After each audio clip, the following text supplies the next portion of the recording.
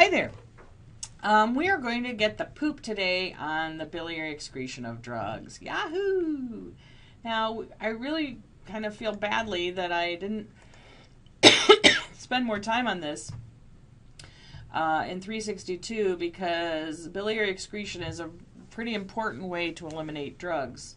When a drug is introduced to the body, it can be oxidated by the cytochrome P450 or the phase 1 type of metabolism to make a metabolite that then is usually more polar that can be eliminated in the urine through the kidneys, right? Or it can also undergo a phase 2 type metabolism, which usually is some kind of conjugation like eucharonidation or something, that makes another metabolite that often is too large to be eliminated in the kidneys. It may be, if it's polar enough and small enough, can be eliminated in the urine. But if it's not, or if it's nonpolar, it may undergo active transport to be eliminated via the bile into the biliary system and then dumped back into the intestine and eliminated through the feces. So we're going to talk about this part. You know, we've talked a lot about renal clearance, but now we're going to talk about biliary clearance.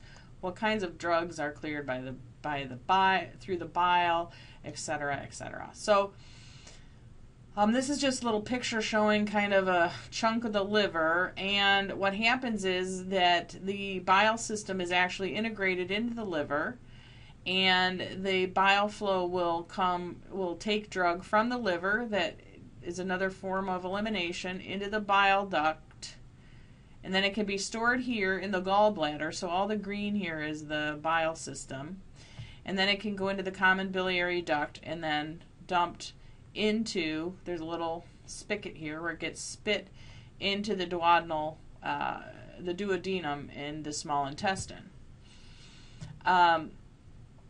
Then it can undergo reabsorption and go through the whole thing again. That's called enterohepatic recirculation. If it's large enough, it's going to follow through the small intestine into the large intestine and be eliminated in the feces. Another picture of the liver. You can see here, this is the inferior vena cava that's pulling used blood from the liver.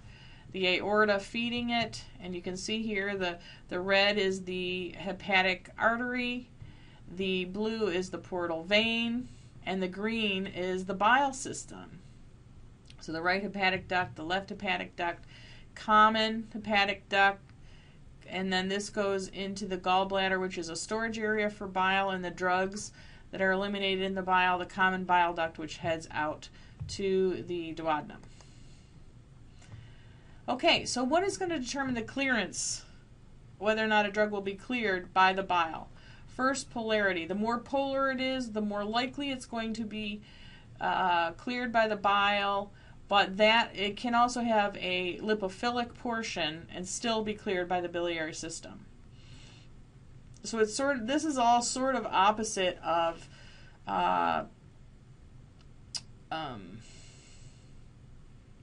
passive transport through membranes. You want it more polar. It is usually quite large, so it has to have a molecular weight. The larger it is, the more likely it will be removed by the biliary system. So if it has a molecular weight less than 300, it's unlikely to be removed by the bile. But if it's more than 300, the larger it is, from 300 and on up, the more likely it will be removed by the bile.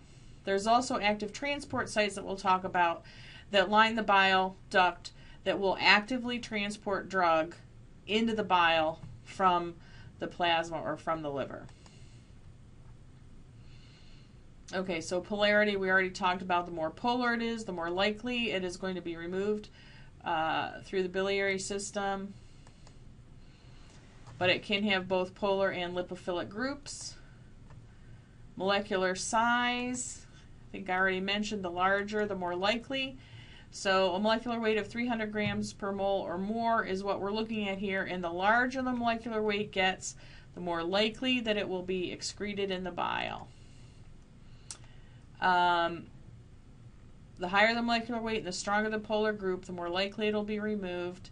And also for metabolites, if they're conjugated, undergo that phase 2 type metabolism, especially if they undergo glucuronidation with glucuronic acid being added to the drug, this adds 200 molecular weight right there, 200 grams per mole right there. So it's likely that if it has this big group put on, that it's going to have to be removed by the bile because it'll be too large to be removed in the urine. So we talked about polarity, we talked about molecular size, and we know that there are active transport groups that line the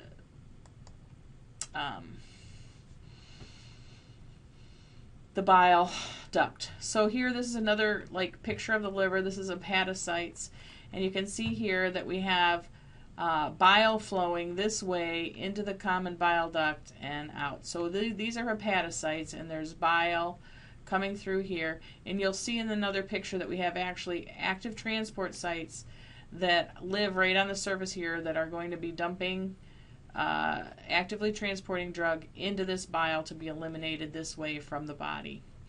This shows also the central vein, hepatic vein, and hepatic artery here, so you can see all the other systems that feed these hepatocytes.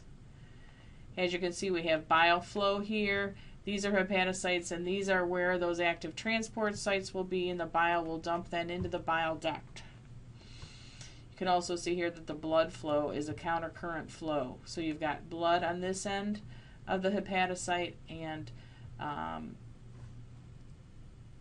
bile on this side of the hepatocyte. Okay, so again, here's the hepatocyte. Plasma on this side, bile on this side, and these are the active transport sites moving drug from the hepatocyte into the bile duct. So you've got bile salt, exocrine pump, I think it's called, BSEP, MRP2, MDR3. These should be familiar to you. And of course, our good old friend P-glycoprotein, which is the first exocrine pump we learned about. So all of these pumps will move drug from the hepatocyte into the bile itself. These are transporters into and out of the hepatocyte from the plasma.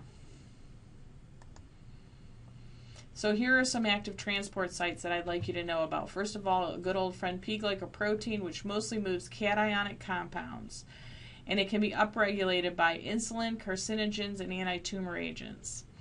The multi-drug resistance associated protein 2 and class 3 are usually mediating anionic compounds and can be upregulated by glucocorticoids, phenobarbital, cisplatin, and ultipraz, among other things. Probably those are the ones that we know about. And then here's your bile salt export pump, the BSEP that I showed you on the other picture, and this transports, surprisingly, biliary acids and some anti-cancer drugs, and will be upregulated by glucocorticoids. This is just another picture of, this is the bile, and compounds that will, here's your bile salt exocrine pump. These are things that will stop it, inhibit it. So cyclosporin, glibenclamide, rifamycin, rifampicin, Losantrin, flutamide, and the thiolidodione derivatives. I can't say that right at the moment. You can see this is a very complex system, things that can upregulate and downregulate these transport systems. And we're really just learning about a lot of this. So we'll learn more as you guys become in your careers about the active transport in the biliary system. All of these drugs or their metabolites are excreted in the bile is an important method of elimination. So cefamandole, which is an antibiotic, cefoperazone, chloramphenicol, all antibiotics, diazepam, which is a anti-seizure drug as well as a sedative, digoxin is a heart drug, as you know.